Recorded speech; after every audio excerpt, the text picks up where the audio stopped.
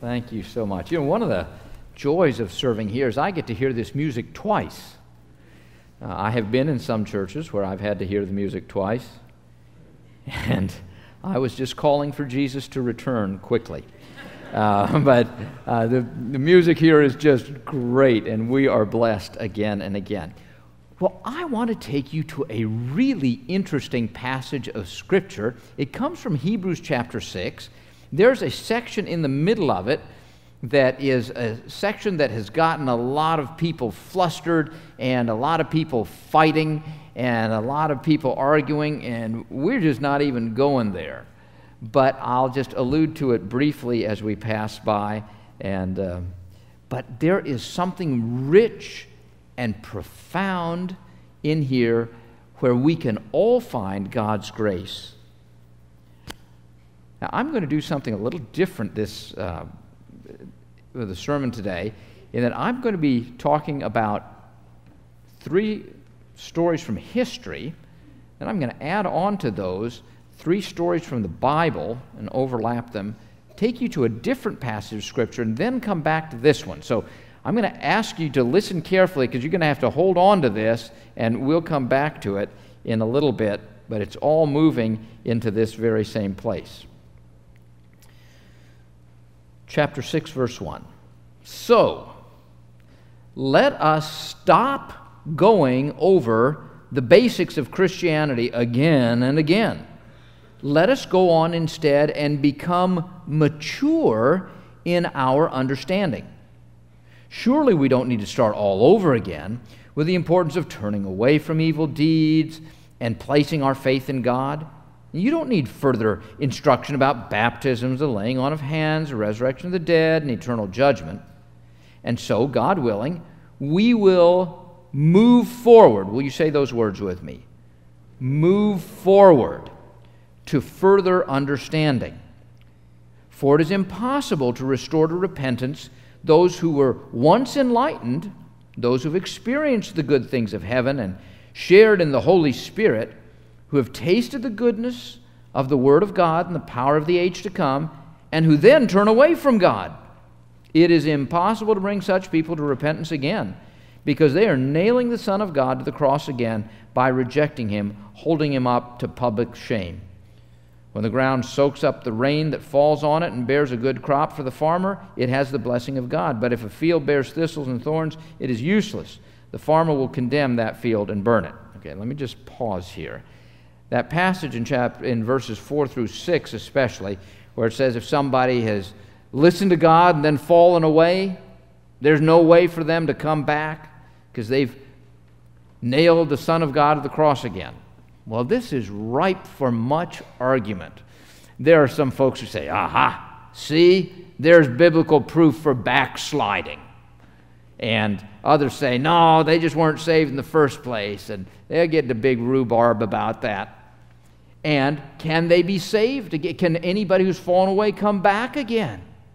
Well, there's a big rhubarb about that too. What I want to say is we're not even going near there today, because here's what we can all agree on.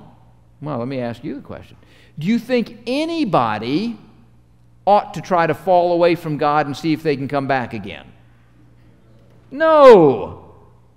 All of us agree. That just doesn't make any sense. All of us can agree wholeheartedly we need to stay faithfully following after Jesus. But we are given here a very stern warning and ought not miss that. And then he continues on in verse 9. Says, now, dear friends, even though we're talking like this, we really don't believe that it applies to you. Now, we're confident that you are meant for better things, things that come with salvation. For God is not unfair. He will not forget how hard you've worked for Him and how you have shown your love to Him by caring for other Christians, as you still do. Our great desire is that you will keep right on loving others as long as life lasts, in order to make certain that what you hope for will come true. Then you will not become spiritually dull and indifferent. Say that with me. Spiritually dull and indifferent. Instead, you will follow the example of those who are going to inherit God's promises because of their faith and patience. God, give us ears to hear today, in Jesus' name. Amen. All right, I'm going to ask a question here to start off. I'm going to give you 3 pictures that we're going to hold on to through our whole time today. And I'll bet that even our young ones know the answer to this. Who is the most despised creep in the American Revolution? We still remember his name, and when we hear it, we go, yuck! He betrayed our country. Does anybody remember his name? Benedict Arnold. Have any of you even considered naming your children Benedict Arnold? No, you're not even going near there. He was, for a time, a great officer in the Army for the United States, but then, at a critical moment, he turned his back on our country, betrayed our country, and went back over to the side of the British. From what I understand, even the British, once he got back to Britain, despised him. No one likes a traitor. He started off one way, but then he lost his vision and lost his way. Benedict Arnold. Now, here's a second one. Now, this story is about a German battleship. It's called the Bismarck. It was built in 1939, right at the beginning of World War II, and was enormous, 273 meters long. Think 3 football fields. And this thing was huge and was certainly one of the most powerful ships that had ever been built up to that time. Well, it had one successful battle, which it sank the HMS Hood, belonged to Britain, and then it did severe damage to another ship, and the other ship retreated. Well, the British were infuriated about this, sent out an aircraft carrier to look for it. 2 days later, they found the Bismarck, and they launched some planes with torpedoes to try to attack the Bismarck. Well, they launched their torpedo, didn't really do much until the last guy was left to add a couple of torpedoes. Now, I want to ask you, I don't know how to fly, and I'm sure it's challenging, but don't you just think you could hit something the size of 3 football fields? You know, I'm just thinking, you got to work to miss. He almost did. I mean, the last guy dropped his torpedoes. They almost missed. Actually, they hit the very, very back of the battleship. And really didn't do a lot of, damage like to sink the boat. It just did one thing. It destroyed its steering mechanism. And so the Bismarck, this powerful battleship, just started making giant circles in the ocean. It couldn't steer anywhere except to go in circles. And the British brought their navy and destroyed the battleship. It was just going around in circles. And then a third, also a German, except an outstanding German general. His name was Erwin Rommel. Does anybody remember his nickname? The Desert Fox. Okay, for those of you who are World War II fans, you'll recognize the name. He was a brilliant general.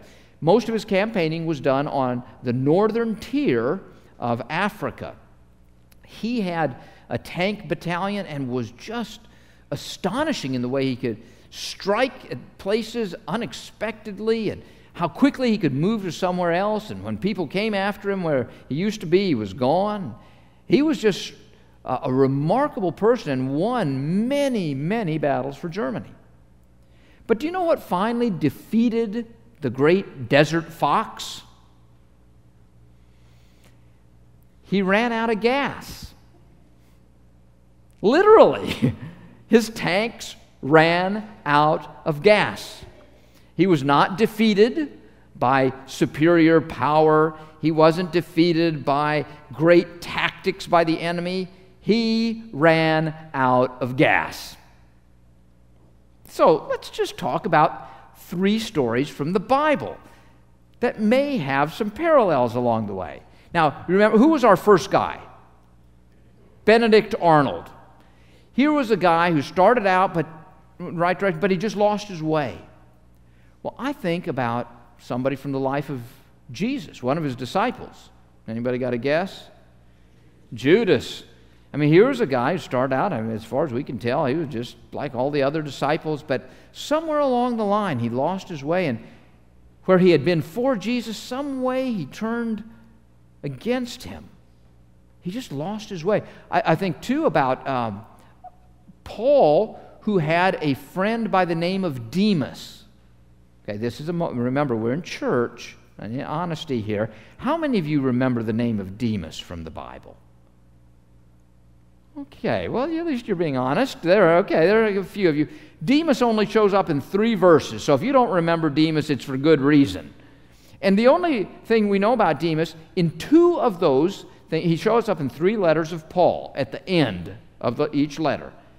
And in 2 of them, he's named with some other guys. He says, I've got some great friends, so-and-so and so-and-so, and Demas. You know how he shows up the 3rd time? It's this. It says, well, Demas has deserted me because he loved the world.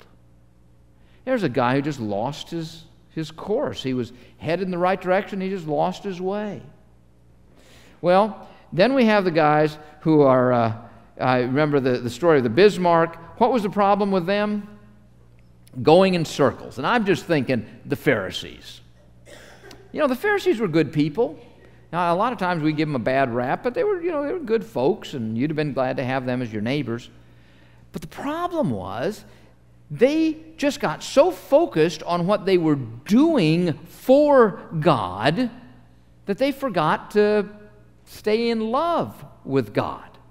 And pretty soon they were doing all the right stuff, but there was no heart there. Pretty much they were just going in circles. They were doing stuff, but they weren't going anywhere. And then we have the 3rd one, and that was Erwin Rommel. And what was his problem? Ran out of gas. Anybody here understand about that? I mean, does anybody here know that sometimes we just run out of gas? Well, here's the guy that I think of when I think of that, and that's Solomon. Solomon was a guy who, what do we remember him as?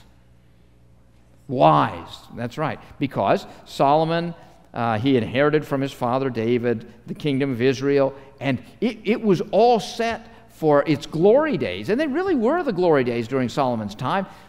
God said to him, Solomon, ask me for anything you want. And Solomon asked for wisdom, which is a really good thing. But then Solomon got involved with way too many women.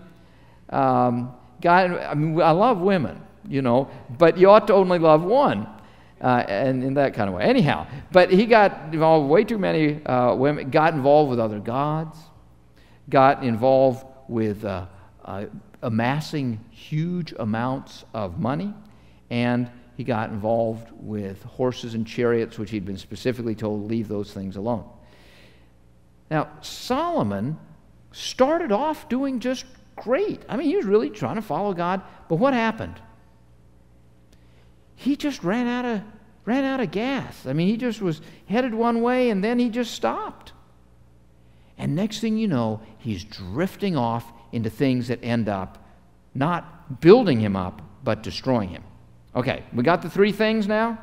You got Benedict Arnold, lost his way. We've got Judas and Demas. We've got the Bismarck, just going in circles. We think about our Pharisees there. And then, last of all, we've got Erwin Rommel, just ran out of gas. And we think of our friend Solomon. Okay.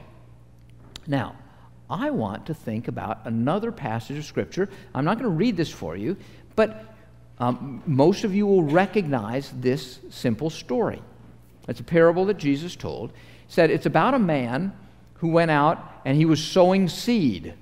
Remember this one? We usually call it the parable of the seed.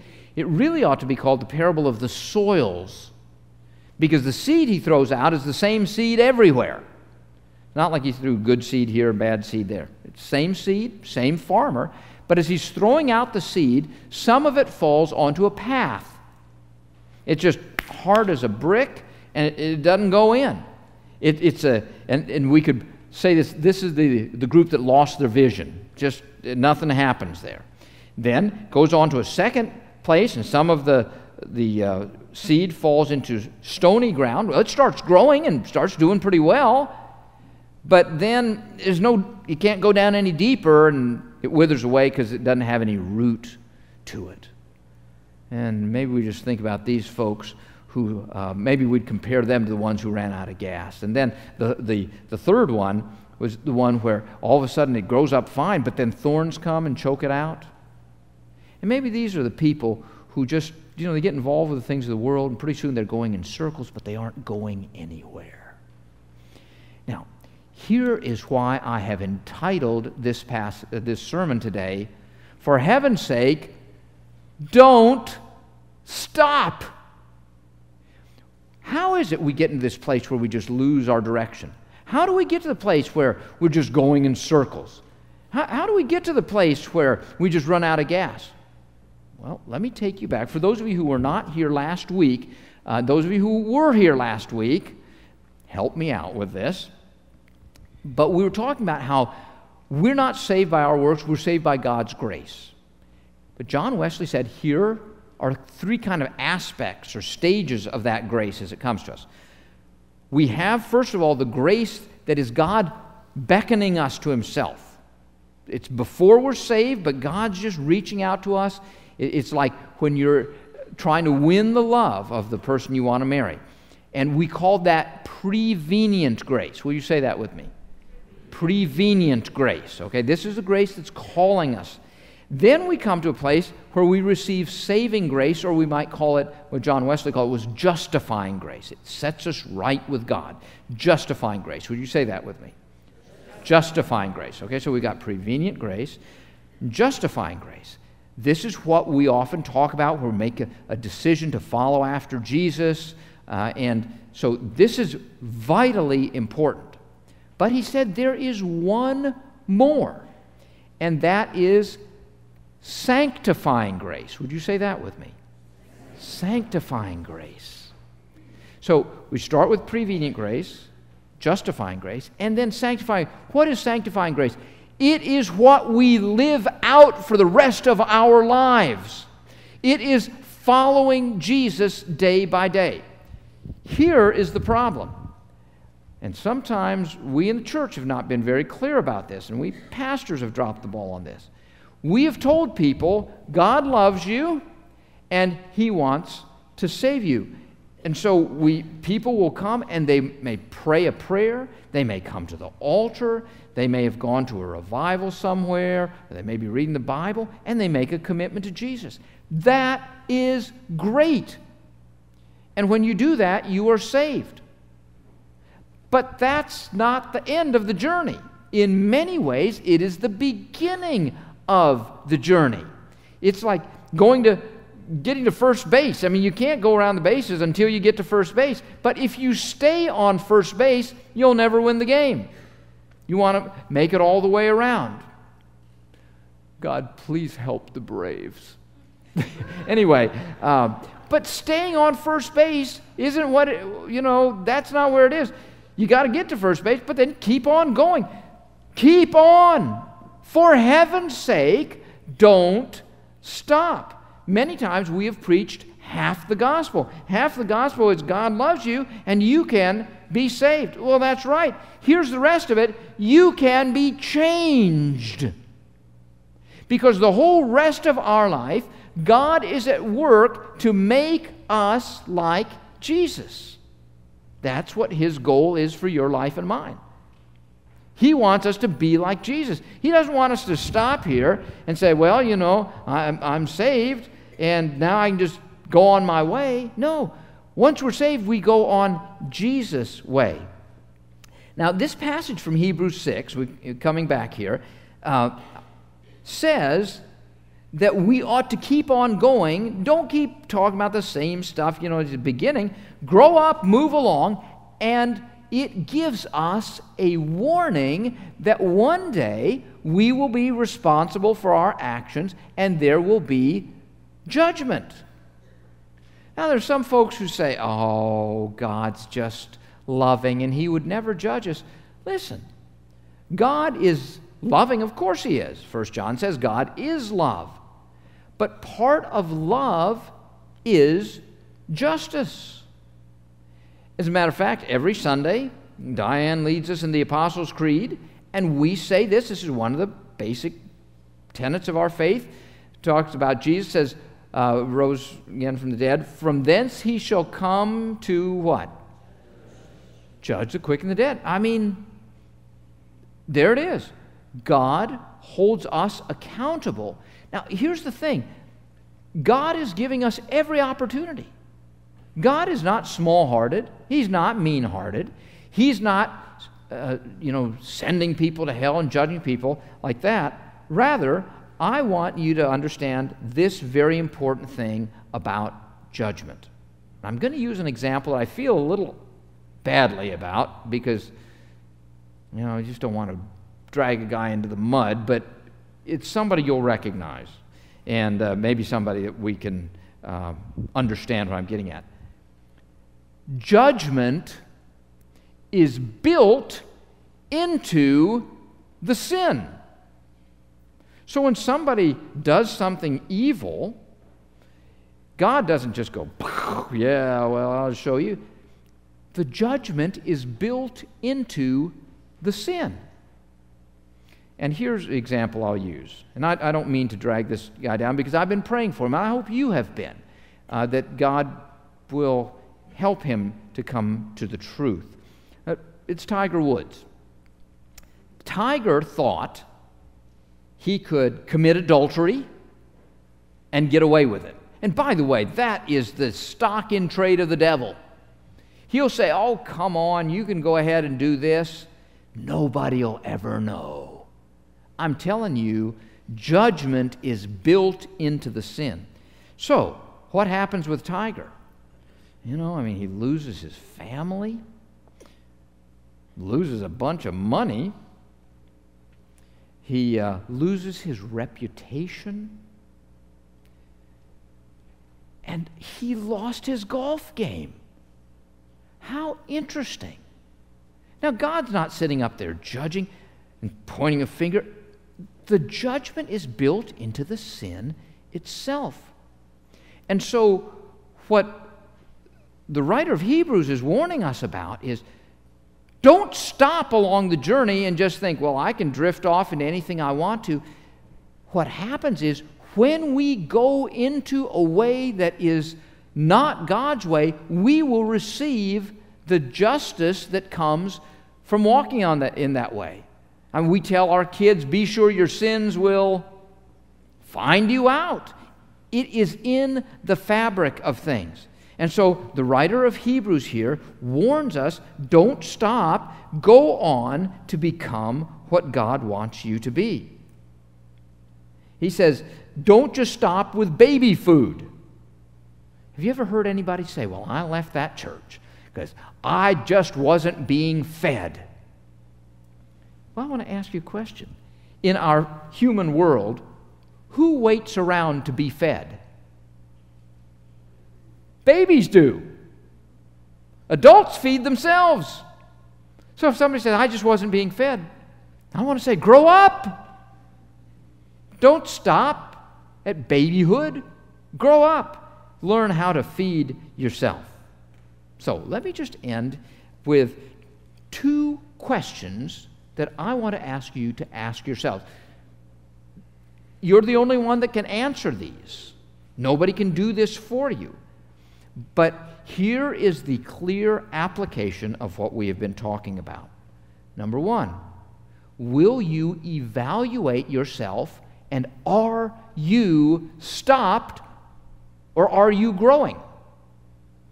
Have you lost your vision?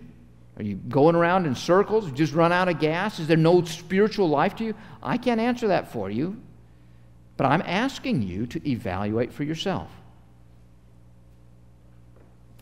Find out where you are. And if, by the way, you are out of gas or going around in circles or have just lost your vision, I have something important to say to you in just a moment. There's hope. Here's the second thing. Are you helping others grow? Are you helping others grow? One of the great things that we are finding is bringing great fruit in our church is in one-to-one Bible study, where we are helping others to grow as we pass along what we have learned, and we learn how to listen to God together. It's important for us to pass along. Matter of fact, we have a saying, you are not a disciple until you make a disciple. It's not just about learning stuff and saying, oh, I know so much. Are you passing it on? And remember who your first audience is. Moms and dads, your first responsibility is to your children. It's to your children. Grandparents, your grandchildren. Remember, are you passing on to them your faith that they can see and know the reality of God's grace at work? Now, I want to just end with this. There was a guy named Mark. You may have heard of him. He wrote a book in the bestseller of all time. It's called the Bible. Mark kind of had an inauspicious beginning. He was the nephew of a man named Barnabas. Paul and Barnabas went on the first missionary journey together. Barnabas taking young Mark under his wing. Remember how we were talking about how you're meant to pass it on? He took Mark with him. He said, well, let's help him this young guy, let's help him to grow in the faith. So they took him along. They got to their first stop, Cyprus. I don't know what happened there, if things were difficult or what, or if Mark just got homesick, but he left. And Paul and Barnabas went on the rest of their journey. They turned around, came back, and then they got ready after a while to go out for the second time. And who did Barnabas suggest that they take with them? His nephew, Mark. And Paul, we are not taking that quitter with us, loser. And Barnabas says, yeah, we are. No, we're not. Yeah. I don't know exactly how that whole thing played out, but in the end, they got so mad at each other. Barnabas said, well, if he isn't going, I'm not going. Paul said, well, you just be that way. I'll get somebody else to go with me. And they split up. Now, here's the thing. At the end of Paul's life, he writes at the end of one of his letters, he said, and would you please ask Mark to come and see me? He's so useful and valuable to me. Isn't that great? Here's a young guy that he had sort of given up on, but thankfully somebody else had not given up on him, Barnabas. And Paul was gracious enough to realize he'd been wrong, and he reclaimed Mark too.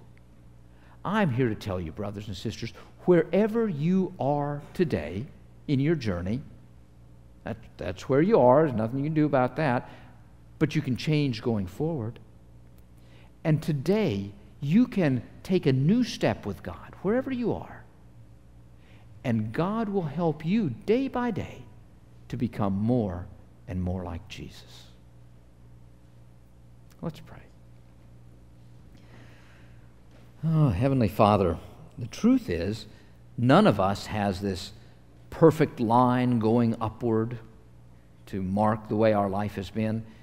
We've all had ups and downs along our journey. Some of us today may say, when we're evaluating ourselves, well, the truth is, I've just lost my way. I've just lost my faith. I'm just sort of back at square one. Maybe there's somebody else who's saying, well, you know, I just feel like I'm going around in circles. I'm doing religious stuff, but there's no heart there. Then there may be some of us who just say, I'm just out of gas. I feel like I've just dried up. Well, the good news, my brothers and sisters, wherever you may be, if any of those scenarios describe you at all, God has a brand new future for you. You don't have to stay where you are. This very moment, would you just ask God, say, hey, would you help me? I don't want to be out of gas. I don't want to stay going in circles. I don't want to lose my vision. I want my life to count. You know, if you're just praying that prayer right now, God's listening. And this very moment, He is doing something that is setting you free to a new life. You are making a commitment now that will take you into a whole new place to follow Jesus day by day by day by day. It's just about faithfulness. And God will be faithful to you. And then there may be some among us who we say, well, okay, I'm a growing Christian, I'm learning, but we haven't been passing along very much. Well, God, we want to pray that you would help us to pass along to someone we know, someone we love, maybe our own children or grandchildren, that we're dedicated to passing along what you have given to us. We love you so much, and today we honor you, and we thank you that you never give up on any of your children. In Jesus' name, amen. Well, today, as we sing our closing hymn, I want to just open the altar, and maybe you'd like to come here and pray for yourself, for somebody else, for someone you love. The altar's always available. Let's stand together as we sing Were You There? It's number 314. It'll be up on the screens. I'm sorry, in the garden. That's number 314. And I got the number right. So let's stand as we sing together and praise the Lord.